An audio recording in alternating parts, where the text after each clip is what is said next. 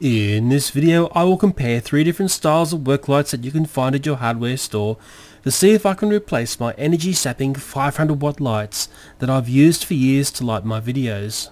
It's a case of buyer beware if you're thinking of using some styles of lights, as I found their performances are quite disappointing. So here are a whole bunch of work lights and things. What I'm going to do is very simply power up this 500 watt halogen light and I'll be lighting the penguins there. Then I'll be powering up these other lights here and we'll see what effect they have on looking at the penguins. And you're thinking, wow, that's a nice big fluoro light there, and sure enough it'll pump out a lot of light. There's an LED light here, and I think a lot of people are curious about LEDs. It's really buyer beware with these, I tell you. It's very interesting, and there's one very, very important thing which is missing, which makes all of this so confusing, but we'll talk about that a little bit later on. Well, there are our penguins all waiting to be looked at with lights, and I've got the lights set back at 1 meter, which is 3 foot 3.5 inches, I hope. There is our 500 watt halogen work light, which is the one I want to show all the other lights against. There's our penguins again, and I'll also be shooting some slow motion footage as well, because you'll see there are some lights which have problems with slow motion. Because my work lights are fitted with barn doors, I'll be putting little barn doors on all the other lights so we get a nice focus amount of light going on to those penguins. Okay, I'll turn all the other lights off and let's see what we get with this 500 watt halogen light. And there are my penguins, and remembering the light is 1 meter away. Remembering also, again, I will say it's a 500 watt halogen light, and what's nice about these lights is the figure that you rarely ever see when you buy the bulbs. And remembering, I'm going to get to this a bit later on in the video, but hopefully when we see the other lights up against the penguins, you'll start to realise what's going on. And I'm also going to shoot a little bit of slow motion video, and I will show you that this light gives off a nice stable light, and I don't get any flickering when I go in to do a little bit of bash and crash on those penguins. Don't forget SpongeBob's there as well, but he's a ring-in. Well, okay, I think I've shown you what a 500 watt work light can do, and along the way, in that penguin bashing scene, of course, the bat broke, and that is not a real McCoy Thomas item. That's a knockoff item, and I dare say it just shows you the sort of low quality that stuff is. The next work light we'll look at is a fluorescent 55 watt work light. It's quite large. There it is next to my 500 watt halogen light we looked at, and we'll just push that aside for a moment and we'll talk about the fluorescent here. What's nice about these lights is they are nice and cool to the touch. They don't get hot. I suppose they're not using much power. I've got it set, the camera set at tungsten, and that's why this is looking very blue. It's more balanced to daylight, or around, it's over 5,000 Kelvin, but I don't want to get caught up in those figures. Yeah, you can touch this, it's nice and cool. I think the physical size of it is what I don't like. It's just very big, and to replace a bulb in this, I think you're up for about $15 where I live. It's probably a lot less where you live, because I live in rip-off Australia. What is always interesting when you're looking at fluorescent lights, they always like to make a comparison to halogen. So they're saying 55 watt fluorescent is equivalent to 280 watt halogen. But then there's this blah blah here. Fluorescent work lights are cooler and cheaper to use, and yet just as bright as halogen work lights. And that sort of makes it very confusing to a lot of people. This fluorescent work light is excellent if you're doing painting inside, because of the high Kelvin value of the light. You're getting a fairly good representation of your colours. But there's information here which talks about the specifications of the light, but there's a really important piece of information that's missing, and I can't find it anywhere on the box or in this area here. And that's, again, what this video is all about. Okay, what is nice, because it is such a cool light, I was able to fashion up some barn doors just by using some black cardboard, and it's probably time to give this a spin against the penguins. Okay, here we are looking at the penguins with that big 55 watt fluorescent work light, and I've got the camera set to tungsten, that's why it's looking all very bluish, but I could easily set it to daylight and I could take that bluish away. I've got the exposure set the same as that big 500 watt tungsten light that we looked at first up. So to me those penguins are looking a fair bit dimmer, even though the work light is a fair bit larger than the tungsten light we first looked at. But there was a figure that I couldn't find on the outside of the box or the instructions that really would have pinpointed what this light can do. Let's throw up a little bit of slow motion and you will see one of the big problems with this light, and unfortunately the reason why I can't use these styles of lights to light anything that I do. Because I use a lot of slow motion, I can't have flickering going on when I'm shooting, and that's one of the big problems with some fluorescent lights. You know, it's a shame that big 55 watt fluoro light has that flickering problem when I'm shooting high speed video. And a lot of people said to me, hey, those compact fluorescent bulbs that everyone uses now in their homes are flicker free. Well, let's just see if that's true. Well, what I do notice when I shoot some high speed video on that compact fluorescent bulb, sure enough, there's a lot less flicker, but I still do see some flickering going on. Well, this big fluoro work light is rather nice, but unfortunately it is not suited to the type of work that I do. It's got that flicker when I'm shooting high speed video, and really, for its size, I thought it'd be nice. It would be pumping out a bit more light than it does. But possibly there are other people out there it is better suited to. Well, next up on this light merry-go-round that we're going on is LED lights, and this is the big, I suppose, the big exciting thing, the new thing, the expensive thing that's going on at the moment. And I really want to look at this bigger one here versus that tungsten work light that we looked at the start of this video. I think you guys are going to get a big surprise about what these lights can do. There's one thing which was a little bit disappointing about these lights, and that is the colour that they pull. Let me just change the camera to daylight. So there we are, we're daylight now, so we're seeing the light for what it is. But that little light that I bought, it's got a blue hue to it.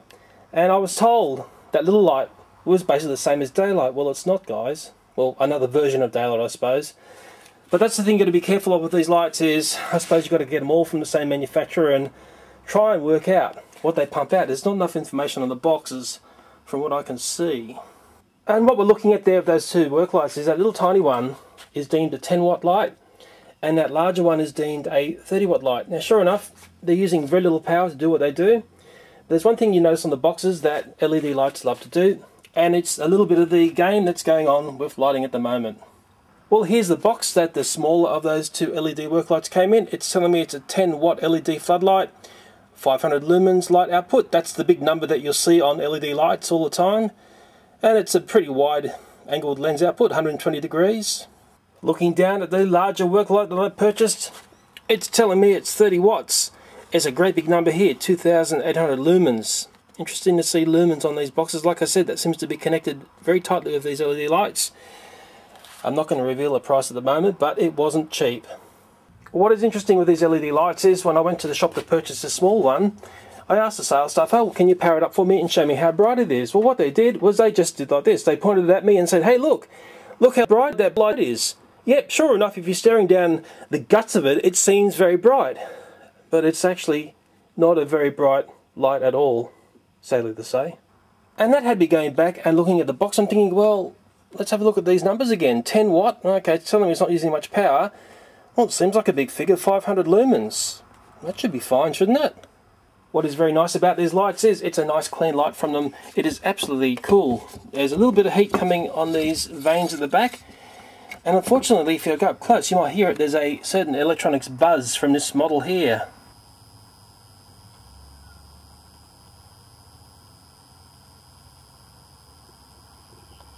I'm not sure if you're going to hear that, but I can tell you if I had a number of these in the workshop, it would sound like a little beehive. So okay, here's our big 30 watt 2800 lumen LED work light, and because it's nice and cool, just like that fluoro light, I can go and make some very dodgy brothers cardboard barn doors, or cutters if you want to be more technical. And let's see how this one lights up the penguins. Well, there we are, there's our big 30 watt LED work light lighting up those penguins. And I'm not very happy because I paid a lot of money for that light, and I've got a funny feeling that's the dimmest we've had so far. Let's have a reminder of what a big 500 watt tungsten halogen work light looks like. Let's have a look at it now. Now let's have a look at the fluoro again, that 55 watt fluoro, looking at it now. And let's have a look again at this LED 2800 lumen 30 watt work light. Ouch. If I've got to light my whole workshop with these, I'm up for thousands and thousands of dollars, I feel. And apart from a very lackluster light output, what is really, really disappointing for me is if I go and shoot my high-speed video, I can see lots of strobing, and to me it looks a little bit worse than the fluoro light. So I'm thinking, oh, I've wasted a lot of time looking for alternative lights, and all I seem to come across is things that don't suit me. You know, I paid a lot of money for this light. It's sort of nice in a way, it doesn't use much power, But that strobing aspect with the high-speed video caught me out. And before, when I've used LEDs in my videos, and I have used them before in smaller handheld units like this, when I have like the rows of LEDs, I don't get strobing from these types of lights, so I don't know why they don't strobe and this style of light does. I'm sure someone out there can explain it for me. Well, there are the three lights we looked at in this video. One of them, of course, is one I've been using for a long time, and the other two are new, fresh blow-ins into the workshop. Unfortunately, they can't be used because they've got some, well, technical issues in the way that they work versus the way I work. And what's interesting is that there's one number I wish that all of these products would have. And it's a little number that sort of tells me more about the light output than any other number at all. Well, it was telling me that this 30-watt LED light has 2,800 lumens. And I probably believe it. As for this 55-watt fluorescent light, well, I can't work out how many lumens it's got. I can't find that figure anywhere. But maybe there's a clue by looking somewhere else. Maybe by looking at this compact fluorescent bulb packaging, I can see how many lumens per watt there are with these types of fluoros. So there it's telling me it's a 20-watt bulb, it's equivalent to a 100-watt tungsten, and it's got 1,250 lumens. So is it correct for me to say from that deduction, I could probably say, well, that's about 2,800 lumens coming from that light. But that's only me having a rough guesstimate. And it really did seem that that fluorescent light and that LED light were putting out sort of the same amount of light. And as for the work light that I've known and loved for so many years, you know what, it's really hard to find the lumens for these unless you look at the fine print on the bulbs and it's almost hidden away. So here I am looking at my 500-watt halogen work lights that go into my work lamps that I have in my workshop, and I'm looking for lumens, and it's not really that easy to see unless you look at the very, very small fine print. Well, on the back of this tungsten lamp I can see a figure that looks like what I'm looking for.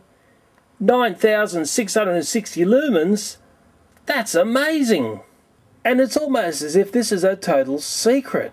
Well, let's go in for the clincher how much these lights cost. These tungsten halogen work lights are very, very cheap now. You can get them for as cheap as $20, but let's call it $30. And you're looking at it, let's call it 10,000 lumens. Bang! A lot of light, cheap, but it uses a lot of power. These fluorescent lights here, you're looking at about $60 to buy them. Well, let's call it 2,800 lumens, but I'm only having a rough guess. I'm sure someone will correct me if I'm wrong. The bulbs are $15. Nice and cool. It's nice, doesn't use that much power. It's got a place for someone. Now these LED lights, and people telling me LED is the future. Well, it's not going to be my future for a while yet until I get something like my big tungsten light. This costs a lot of money, $150. It's got 2,800 lumens, which is sort of useless to me. What else can I say? I don't know how to replace the bulb. I don't know how much the bulbs are. I haven't seen the bulbs for them. Well, are they bulbs or are they LEDs? They've got a long way to go before, to me, they are viable. What I really need is one of those to be comparable to that. And people say, oh yes, but Leo, you'll save money because they don't use as much power and blah blah blah. Well guys, it's got a long way to go before they are anywhere matching those tungsten 500-watt lights. There's so much more light out of that light, it's not funny. I hope you've learned something about lights in this video, and I will have to say goodbye to you, and I hope you enjoyed the video. Bye for now. Okay, so there are my penguins, and remembering there's a meter between the light and the penguins, and also, I'll say it again, O5. The other thing to notice is look how big it is compared to the smaller, and we'll do a take two. Well, this little slow motion scene here is the first time I went in to bash the penguins, and of course that fake non-licensed toy broke really fast. The bat was rubbish.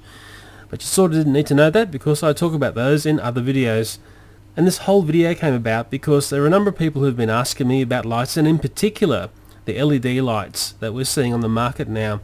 And I was curious myself to exactly what they could do, and are they suitable for certain types of video work. And to my surprise, the one that I purchased, that larger one, was near next to useless. And boy, did it cost a lot of money to find that out. If I'd listened to the sales staff in some of these shops, I would have thousands of dollars worth of LED lights in my garage attempting to light my videos. This cost me $150, and I'm thinking, wow, ouch. Forgot to say. They pointed at me and said, hey look how light that bright is.